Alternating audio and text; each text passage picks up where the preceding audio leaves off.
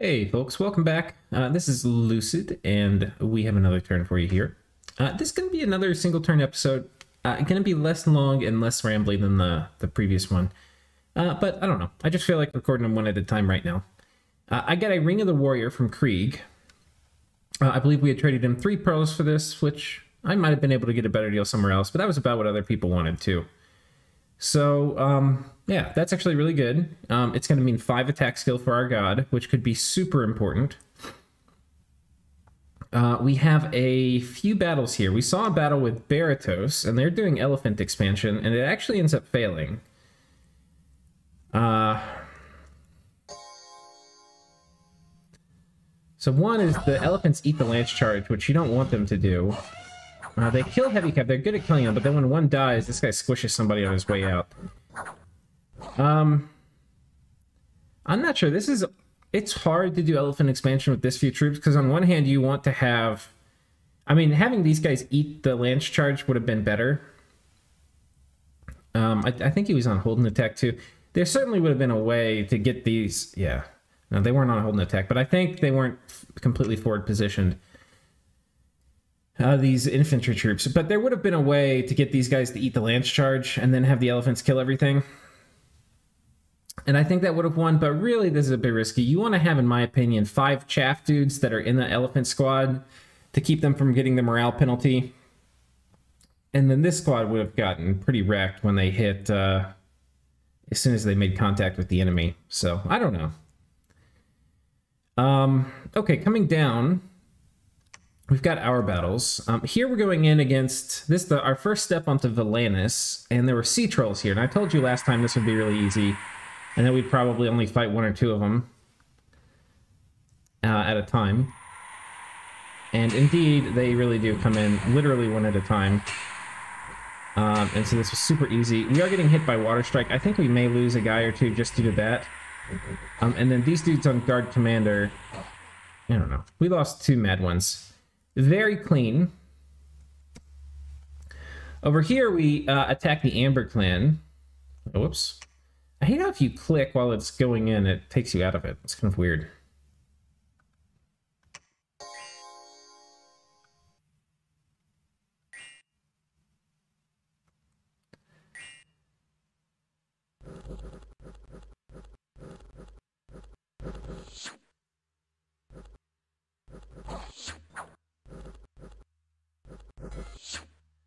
Yeah, so we're basically just crushing them.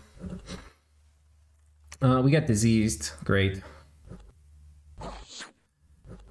We've gotten diseased so many times. It is one thing. I don't necessarily love commanders that these guys get recuperation. I don't know. It takes away some of the flavor of the game. And the chassis that used to get recuperation, it was awesome on. But I do think... getting wound finned and disease resistance on all commanders, that's like my middle ground for where I think is like a cool balance of flavor, but also not getting just like completely punished for using your gods in combat.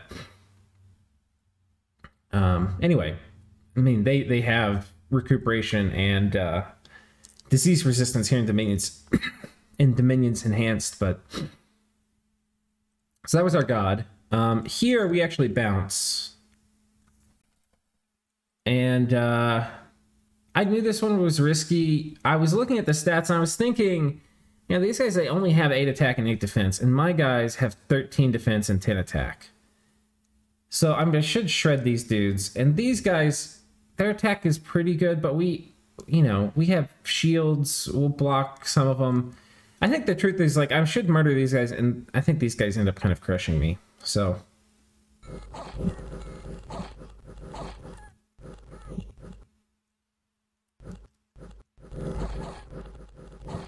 Yeah, and here, even here we get crushed too. Actually, these we end up crushing. We were just outnumbered a bit.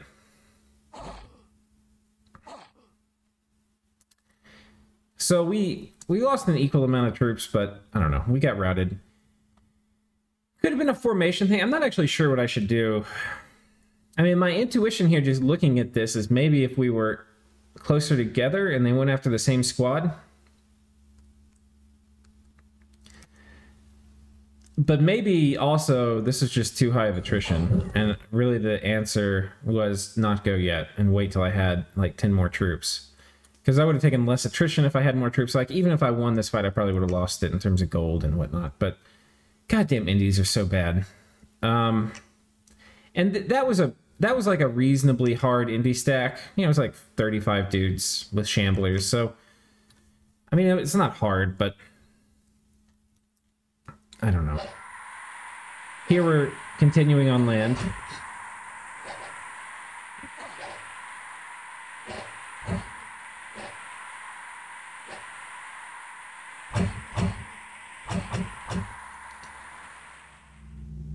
Over here, we yoink these Tritons. So you can see our expansion's actually, it's not slowing down, it's picking up.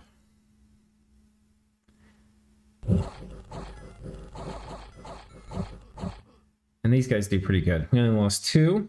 Tritons are horrible, though. And over here, I think this is our last battle. This is our army that's coming down the left side of our planet.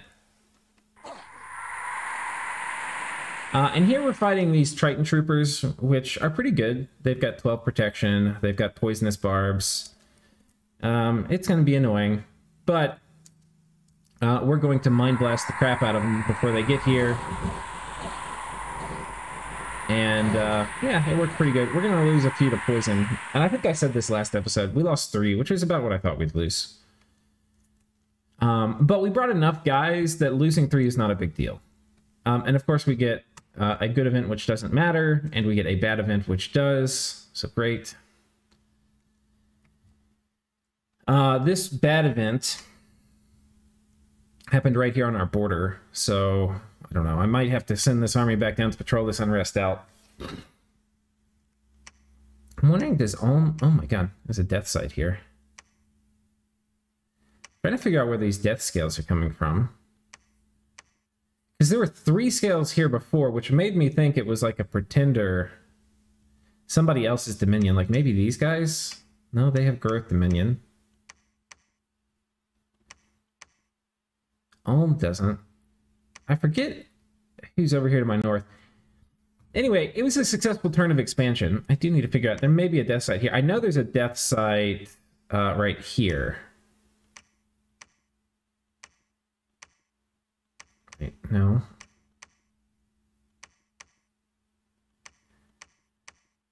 I thought there was one. Oh wait, is he old? Okay, he got diseased, and I was like, okay, well but it's winter.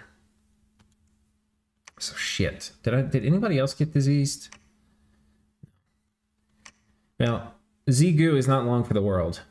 He has never healing wound and disease, which means he's on a short clock. So he's going to site search his little heart out, and then expire. We're going to continue exploring up here. Apparently, Krieg, which are these demons down here, apparently they have made their way onto this asteroid. And they better not come over here and mess with me. So we're going to go take this. This is ours. Yeah, we're not going to be cool if they come down here. And I may kick them off of this as part of a war effort whenever land nations on my continent feel they need to deal with them. Agartha also, who is down here, staled this turn, which is not great news. In any way, shape, or form. There's a few players that do not appear to be doing very well. Old Oceania is over here, and they had been a while taking this, but, you know, I had taken this, but it got taken by Indies, so in some ways you can say I'm the same, because I didn't have something in my cap circle. But they haven't taken this, nor have they taken any of these. So, I don't know what's going on, but playing Oceania and only having 2 cap circle provinces is a big deal. You're really going to get cucked on resources. And then how does he get... Yeah, this one goes over to Blandos. And I've also talked to Yomi. So Yomi is right here. And they are expanding... Apparently they... Jotunheim is also on Blandos. And they've done all the expanding they can, or they have borders or whatever. And so Yomi is just expanding everywhere. He's going all over the stars. He's come, I forget where he is. I saw some other place with a Yomi flag. Oh yeah, here. He's just going everywhere on every planet. And the difference when I go on every planet is when I go on every planet, there's usually like a single choke point where people can mess with me. Or like a couple provinces. Yomi, he's going in a place, he's going to be like surrounded. So, boy. It's a bit dicey. It is a bit dicey. But anyway, Yomi's up here, and the news I have gotten from Yomi is that he has not seen Oceania up here at all. And what that means is Oceania is maybe... I mean, maybe he's only like 6 provinces, guys. Excuse me. We're not ginormous, but we are not 6. We are 1, 2, 3, 4, 5, 6, 7. Sorry, I had a little sneezing fit. 7, and then 8, 9, 10, 11, 12, 13, 14, 15, 16, 17, 18, 19, 20, 21, 22, 23, 24, 25. So we're 25. And we ain't done by damn sight. Once we get this will easily get us up to like almost 40. And this will get us up to like 50 or 60. And then we've got plans, which we talked about after that, what we're going to do. But it's looking like one of those plans might be eating Oceania if they're small and weak. Because we would like to have this part of our planet. Really, they have to fight us at some point. Because the aquatic ways off Blandos are mostly down this way into us. Except this isn't technically an aquatic way off. You go via this cave, which is not a sea cave, and it goes to the land, which is weird, but whatever. But anyway, I don't think there's any other real aquatic ways off. But there's a lot of good water provinces over here on Blandos. They're just not... There's no way to leave. So that means he's basically, once he's done expanding, he has to fight me. So I think I just accept that fact, and then they're going to be our first war. I mean, Oceania is not an aquatic-only nation. They're basically, you know, they're just as amphibious as we are.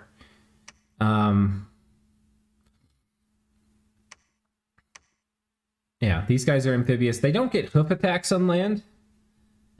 But, you know, they're solid sacred units on land. These guys turn into centaurs. On land, they're basically an inferior Pangea. So, I can't remember. Yeah, okay. They can't seduce underwater. They can seduce on land. But yeah, they're, that's probably going to be my first war target. I was thinking it would be down here, but seeing how bad their expansion is, where they don't have 2 of their cap ring provinces already, I really want to get a scout over here, but the one scout I built, my scout province died. These goddamn trolls. And unfortunately, the items I'm procuring, one of them did not get built, and so it's coming in a turn later, which is a bit annoying. It means I'm going to take this a turn later, because we're going to synchronize when my god takes this when I give him the items. And I really need to make a hat, which, anyway, I can do it the turn the thing gets in. So I would be doing it this turn, but I'm going to do it next turn, because it's, you know, going to be sent then. So that's one of the things I wanted to talk about, was Oceania appears to be failing. Rlyeh has finally pushed up into me. And he's got 50 Lobo Guard and an Aboleth. And we have a nap. Over here, we're going to opt for the hit this, then bounce back and pick up troops, and then push forward. And this group, I think, will go like this. Yoink! Around the top. And it's going to effectively get 3 turns of recruitment from this fort. So these guys are leaving this turn. we're going to have one more turn of recruitment, and then this guy is going to bring that turn of recruitment down here and rejoin when they come back.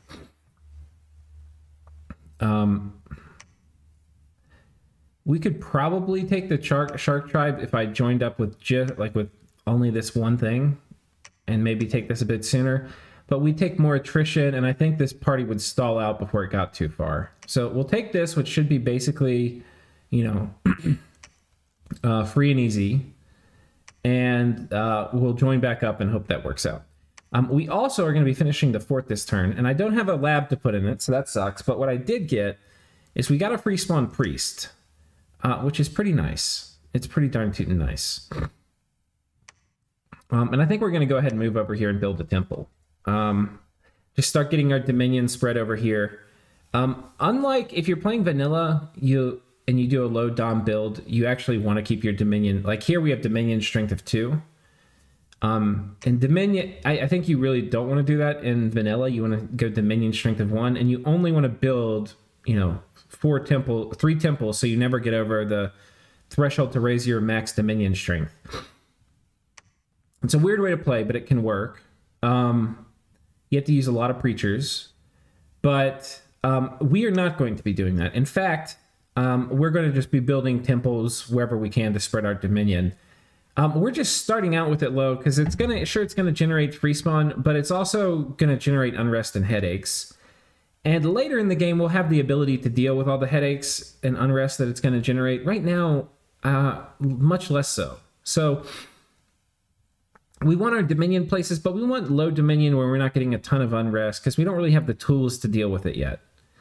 But we're not going to worry if our dominion goes from 2 to 3 yet, because later we're going to want it to be really high. The other thing is we need to start thinking about where we're going to get forts. And I think this is a good fort location. Well, kind of. No, this is. So this will suck income from here. I mean, resources from here. It's a large province. It gives, you know, a fair amount. It's deep sea. So we're going to get, if we get attacked or something, it'll be like a cave. We've got 4 things. It's a, you know, an important access point onto this planet. Anyway, this seems like a good place to fort too. So we'll come down here and fort this in not too long. One of the things that kind of sucks is all these oceans are super generic. They're all just sea. There's no like kelp forests. You know, there's no gorges or whatever. All these things are super generic. So we're not going to have like, oh, this is a great place to build a fort like we do up here on the jellyfish. The jellyfish are all kelp forests, and some of these are large too. Everything else is pretty goddamn boring. But we're still going to need a lot of forts to make units, and I think this will be one of the locations. I also really want to get forts built up here, and it sucks that this failed, but, you know, it is what it is. Yeah, it's going to be a while till we really get a major force going underwater here. I think I'm going to have to use my god primarily to help finish up expansion down here, and I'm going to use my troops to come through here and finish up expansion this way. Yeah, it's... The other thing I'm kind of thinking about too is I do kind of want to get this one province with my god. Because getting it... So here's the thing. I could take this province this turn with Triton Troopers and Shark Knights. Or I could wait a turn. And if I wait a turn, it's a little, you know, these guys are going to go here and here. The thing is, once I go here, I don't think they're really strong enough to come down and take this. And wait, are these two connected?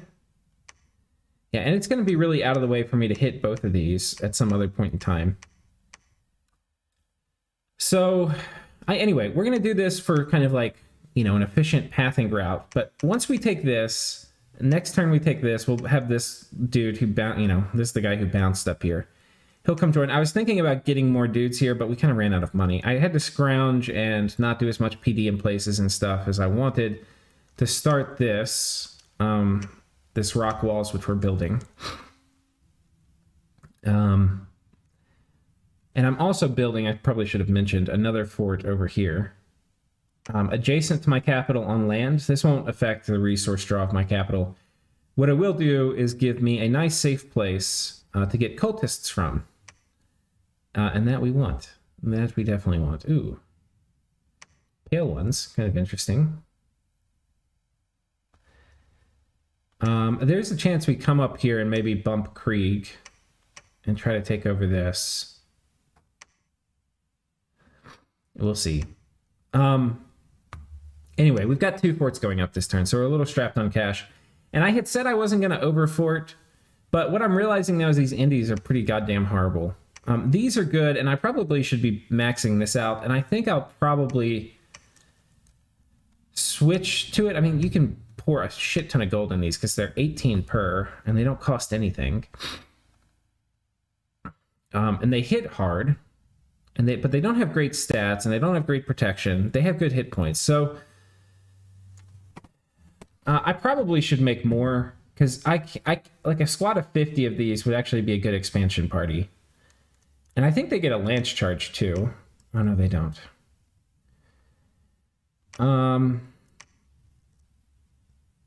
Yeah, we'll see. I mean, it would be good to make Shark Tribe. There's some other things. These are really nice. Unfortunately, these cost a lot of resources, and I don't have enough resources for Amber Clan. One thing that's cool is the Amber Clan Mage, you can roll a fire random, which is pretty darn useful. I think it's worth spamming these guys out until you get 1 or 2. They can make Rune Smashers with those, and Fire Water is actually a pretty good cross path. So anyway, we're going to do this. The thing, and I don't know if I can finish this thought, if we take this and we take this, once we have this province and this province, it actually connects up here. And so I can use my god or whoever to go over and expand in this way and still trace income. But that being said, I mean, this one actually is not super important right now.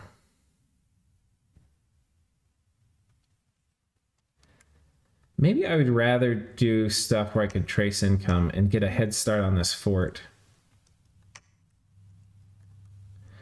I think we might do this. We might take this out now, because these, I don't think this squad will be able to take it easily. So we'll have them come through, and we'll build up some reinforcements here. So by the time they get here, there's maybe a bunch of shamblers, and these guys plus shamblers can start killing stuff. We'll take this, and the next turn is going to be 1 turn too soon, because I'm not going to have the item shipped yet, because somebody's building my last item I need this turn. So we'll do 1 more expansion with our god. We're going to come up here, most likely. Probably right here, because I want to see what throne this is. So we'll tunnel our way this way with our god. We'll keep expanding around. I'm going to build like some commander here, ping this throne immediately. If we can take it, we'll take it. Because this is one of the forts I want to build over here. It's going to get just an enormous amount of resources. It's also a large province, so it's going to get more recruitment points. So this is just a very important province to get for several reasons. So I think we're going to do that. That'll be like a focus of my god. But he'll have... okay, so he gets this, then he's going to come over here, take out the sea trolls, get loaded up with his gear, and then come back. So by the time he's over here messing with this throne, he's going to be a lot scarier. He's going to be like 28 protection instead of 15. He's going to have 5 more attack skill and 5 more damage. So these are all going to be like almost guaranteed 1-hit kills. He's going to have a hat on so he doesn't get stupid mutaflictions anymore. You get mutaflictions when you get hit in the head. Yeah. We're switching up our research. I think I talked about it a little last time. We're going Thumb 3 and then Conjuration 5. Enchantment 1. Thrown in there too. So I think that's it, guys. I think that's it. I think that'd be all. If you've enjoyed it, let me know in the comments. And otherwise, I will see you next time. Cheers.